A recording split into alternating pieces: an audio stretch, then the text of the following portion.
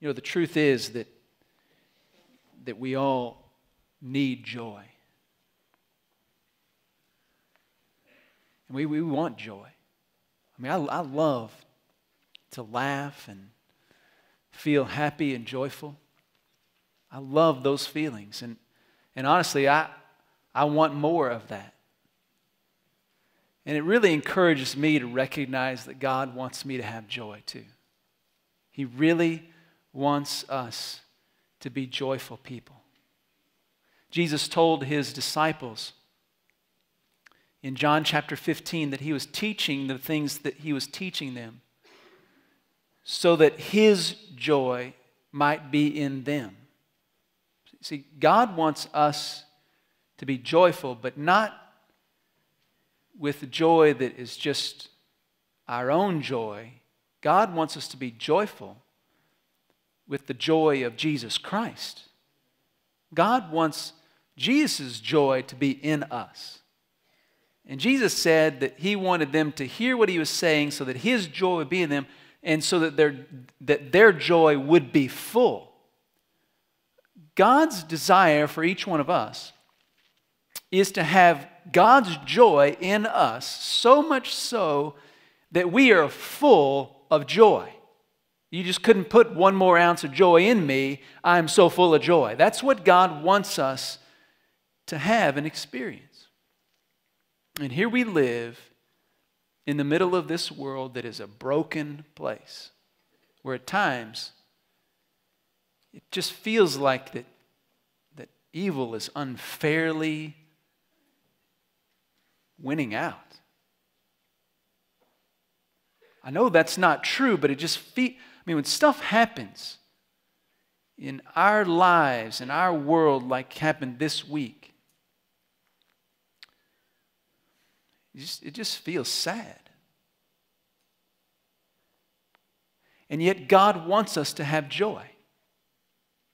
In fact, Jesus said to his disciples in John chapter 16, verse 22, that they would have grief when he was crucified. When they saw Jesus taken from them and crucified on the cross, that they would be sad. But he also said to them that they should not remain sad, and they won't remain sad, that they would be able to rejoice because they would see him again. And he said, this is the last thing he said to me, he said, and your joy, no one will be able to take from you. See, God's plan for us is that we have joy that is his joy filling us, and that nothing in this world can take that joy away. Nothing. That's God's plan for us. And today's story is a great invitation into that kind of joy. We pick up the story with Mary and Elizabeth in Luke chapter 1. Mary has arrived at Elizabeth's house, and upon hearing Mary's greeting, entering the house, Elizabeth exclaims, "Blessed are you among women." And then she just gives all this joyful testimony about how amazing it is that Mary, the mother of Jesus Christ, has come to visit her. She's just full of joy, so much so that the Bible actually describes this situation. Elizabeth says that the baby inside her is also leaping with joy. I mean, there's a tremendous amount of joy going on in this moment. And then Mary, after Elizabeth stops with her joy, Mary starts in with her joy. And you got these two ladies who are just screaming out about their joy in the Lord. It's an amazing scene of wonderful joy. I want to read what Mary says in chapter 1, verse 46 of Luke. Mary said, "My soul exalts the Lord. My spirit has rejoiced in God my Savior, and he has had regard for the humble state of his bondslave. For behold, from this time on, all generations will count me blessed. For the Mighty One has done great things for me, and holy is his name, and his mercy is upon generation after generation toward those who fear him. He has done mighty deeds with his arm. He has scattered those who were proud in the thoughts of their heart. He has brought down rulers from their thrones and has exalted those who were humble. He has filled the hungry with good things and sent away the rich empty-handed. He has given help to Israel, his servant, in remembrance of his mercy, as he spoke to our fathers, to Abraham and his descendants forever. So Mary gives this great proclamation of joy, and she begins talking about her joy related to what God has done in her life, having regard for her, showing her favor, what he's accomplished in making her the mother of Jesus, who is going to be her Savior, the Savior of her nation, and ultimately the Savior of the world. And she is so joyful because of those blessings. The blessings that are specifically connected to the person of Jesus. It doesn't mean that she's not joyful over other things in her life. I mean, when Mary got engaged, I suspect that was a pretty joyful moment in her life. I've yet to meet a young lady who the day after she got engaged said, "That was the most miserable experience of my life." They're like beaming, glowing with joy. I mean, they're excited. So I'm sure for Mary that was a joyful moment. I'm sure that she had joyful moments living in Nazareth, growing up as a little girl and becoming a teacher. I'm sure there were joyful moments with her parents. There were lots of things in her life that provided joy that we would call blessings from God. And a lot of things in our lives create joy that are blessings from the Lord. You and I have lots of possessions. We have lots of experiences with family and relationship.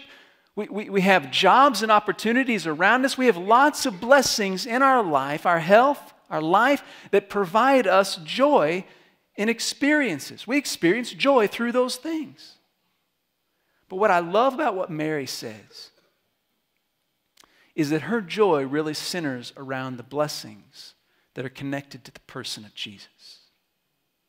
I love that because what Mary is exclaiming, what she is proclaiming is joy that nothing can affect. See, when Mary says, "I am joyful in God and what he's done to me," she's talking about the things in her life that are bringing forth joy that nothing in this world can affect at all. And that for her is a source of her joy. And you think about your life and the things that you have and the blessings you experience. If you define your joy, if you think that the avenue for joy is found strictly through the proper circumstances of life, you got enough money, you got a good job, you got a good family, you got decent things going on, nothing's really rocky in your life, everything's going pretty well. Things that are bad are at a minimum.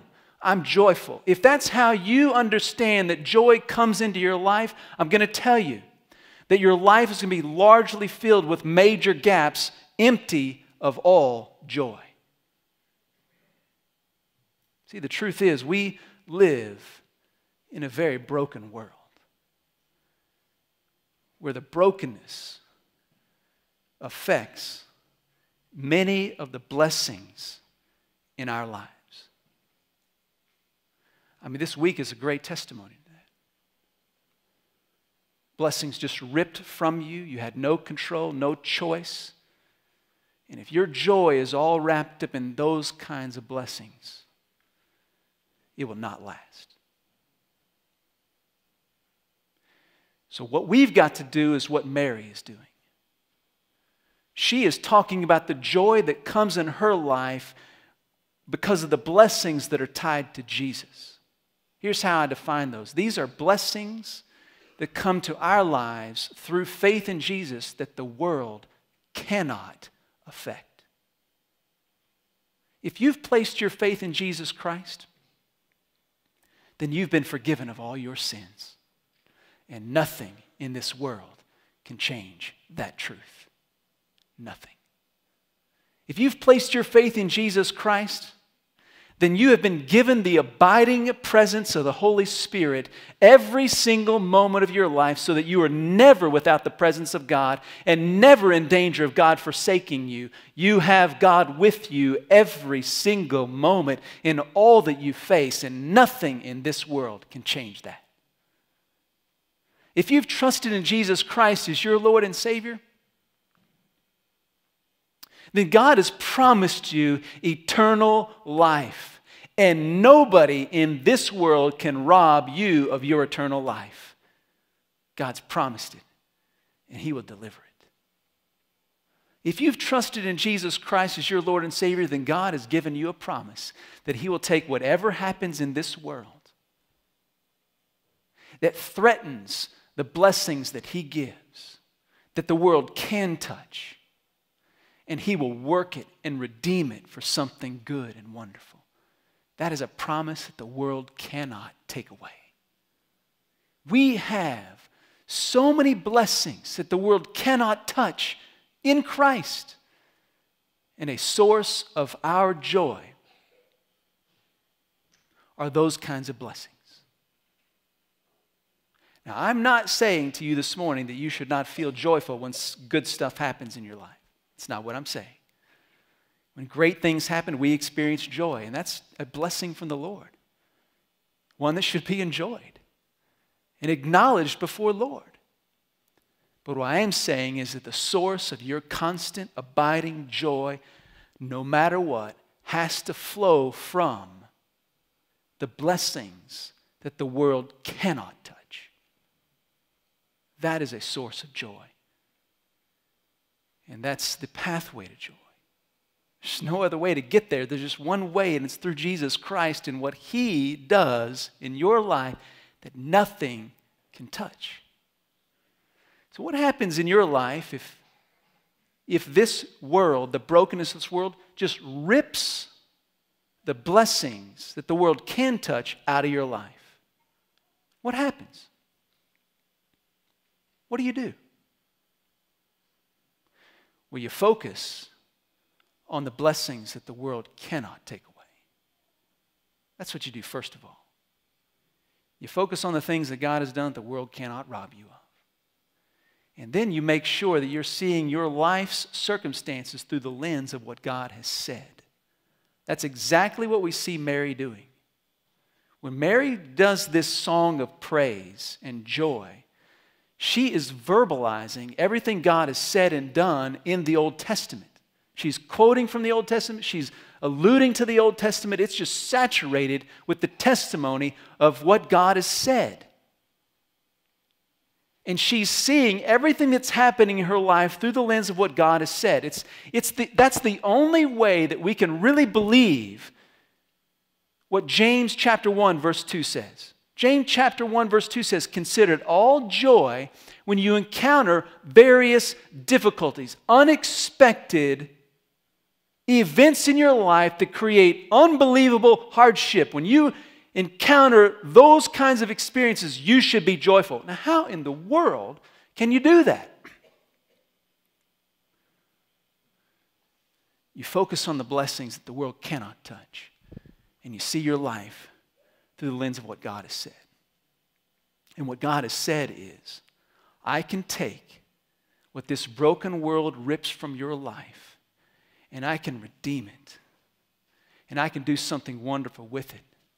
Because you're not just living for these 70 years on this earth. If you trust in Jesus Christ, you're living for eternity. And I'm going to take care of what's happening with you now and forever. So what God does is He gives us all these blessings that nothing can touch. And when these things in our lives that are blessings from the Lord are touched by the world, God says, I can take what the world is doing to you and I can change it, I can redeem it, I can do something with it to bring about my glory and my good in your life now and forever. So that in the blessings that nothing can touch and in the blessings that everything can touch, we can still have joy. We can have joy through those blessings. We can have joy through being robbed of these blessings because of the promises and the person of Jesus Christ. Mary understood what God said. And if you want to have joy no matter what, then you've got to make sure you focus on the blessings that God gives that nothing can touch, and you focus on what He says when you face issues that take away the blessings that the world can rob you of. If you want to boil it down to just one simple phrase, joy can abound in your life because of Jesus Christ. He is the only way to joy. I love how Mary talks about God in this song. Mary talks about the holiness of God. She says, He is holy. She says that God is right in all He does. She talks about God's mercy. That God is merciful to the humble, that He's merciful to those who fear Him, that God dispenses mercy. He understands how Mary will feel, what Mary will face. He is merciful and He cares about every detail of Mary's life. He cares about the nation of Israel. He cares about the world. And Mary is exclaiming, God is merciful. She understands who Jesus is. She also says that God is just. He can take rulers and bring them down. He can take poor people and put them in a position that they were not previously. He can take rich people and they're proud of their heart and He can bring them to a lowly position. God can make all wrongs right. Amen? I mean, we need a God who is just on a day like this. If we're to have joy today, we've got to believe that God's going to take every wrong and He's going to make it right in His way and His timing. And Mary is saying that God is just. She has joy. She's also saying that God is faithful. He's given these promises to Abraham and all these generations, and forever these promises are going to be in place that He's communicated to His people. We can trust in what God has promised, that He will bring it about. He is faithful no matter what this world does. We can have joy that abounds no matter what, because of who God is. And so I just want to ask you, do you know, do you believe that God is holy? That everything He does is right? That no matter what this world does, no matter what kind of brokenness touches your life, that God is good and right and can redeem everything. He's holy. Do you really believe that God is merciful? That He knows exactly how you feel in everything you face, every moment of your life, and He really cares about you? Do you know and believe that God is just? That every wrong will be made right? Which means every tear will be wiped from your eye. It'll all be okay. And do you really believe that God is faithful? That every promise He's made to you, you can experience through faith in Christ. Do you really believe that?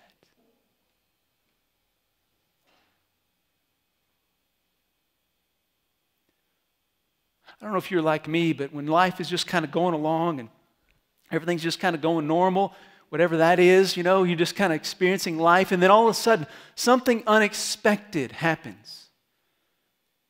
I mean, something you could never imagine. It could be something very small and insignificant. You're driving down the road, somebody cuts you off. Unexpected, didn't think it would happen. It happened. You're screaming at them, as if that helps. You ever done that? Oh, just me? I'll be at the altar this morning praying while y'all watch me pray about that. Or it could be something really big. I mean, as tragic as what people are feeling in Connecticut today. You may have had things in your life that are so tragic and unexpected that it's just rocked your life and you're broken, sad, and frustrated and angry and confused. Have you felt those feelings in those moments of unexpected experiences? I know when those things happen in my life that there are times when I just let go of joy. I just let go of it. And that's what I mean. I let let go of it. I mean, it's mine to have in those moments. It's mine to experience in the midst of brokenness because of who God is. And I just let go of it. And I get caught up in the anger and the frustration and the bitterness and the sorrow. And all of a sudden, I'm no longer glowing with joy. I'm on fire with anger. I just let go of the fact that God is holy and that everything He does is right. And He can take every single bit of brokenness that I experience and He can redeem it for my good and His glory. I just lose sight in that moment sometimes that God is merciful, that He already knew what would happen. He knew how I would feel. He would know the brokenness. Would know the brokenness in my heart. And He really cared about me. And I act like I'm alone, and who cares about me? I say things like David said in Psalm 13, "How long, O Lord, will you forget me? How long will you hide your face from me? My enemies, they look at my demise, and they are the ones who are joyful right now. When will you rescue me?" And I need to focus on who God is, like David.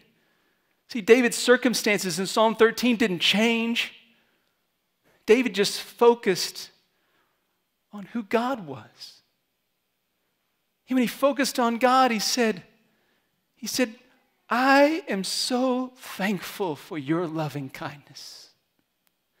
I rejoice in the God of my salvation. He has dealt bountifully with me."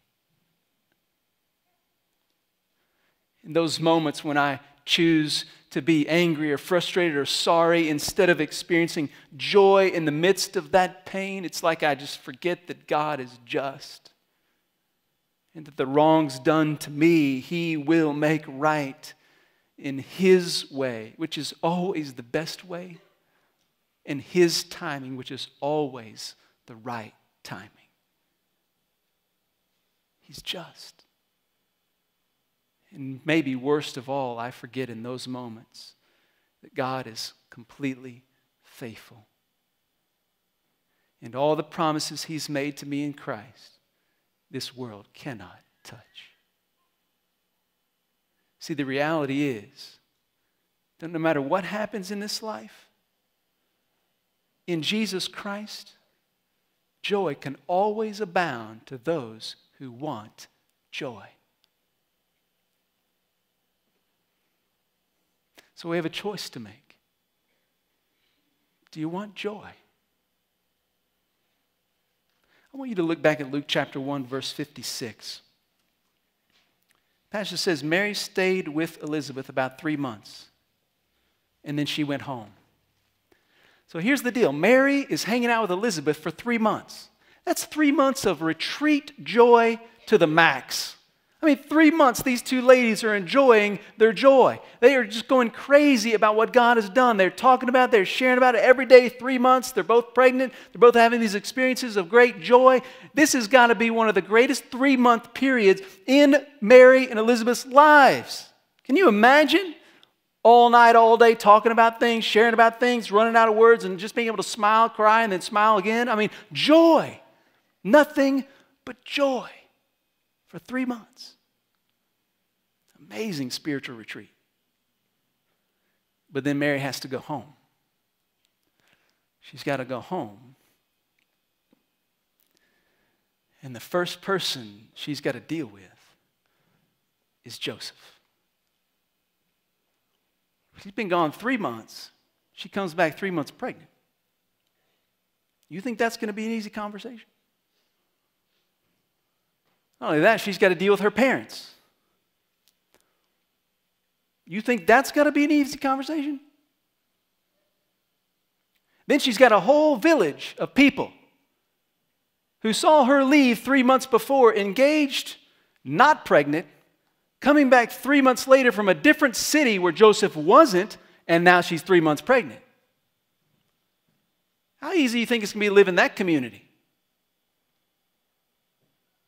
But you know what?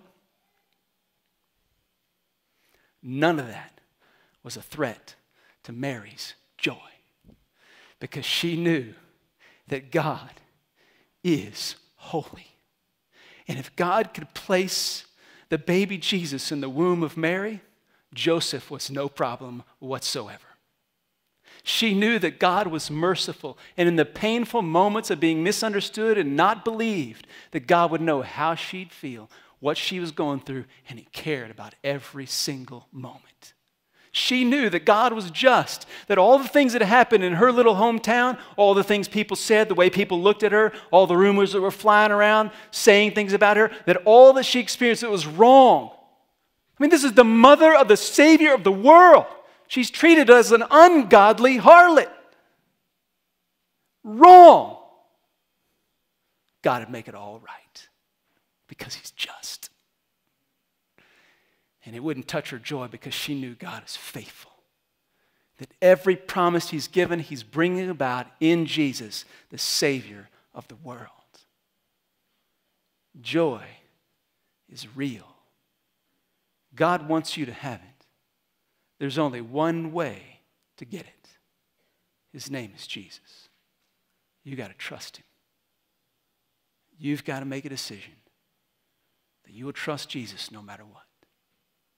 And some of you today, your lives are going great. Everything's going good. It's like you're living at Elizabeth's house. Some of you today are actually on the way home.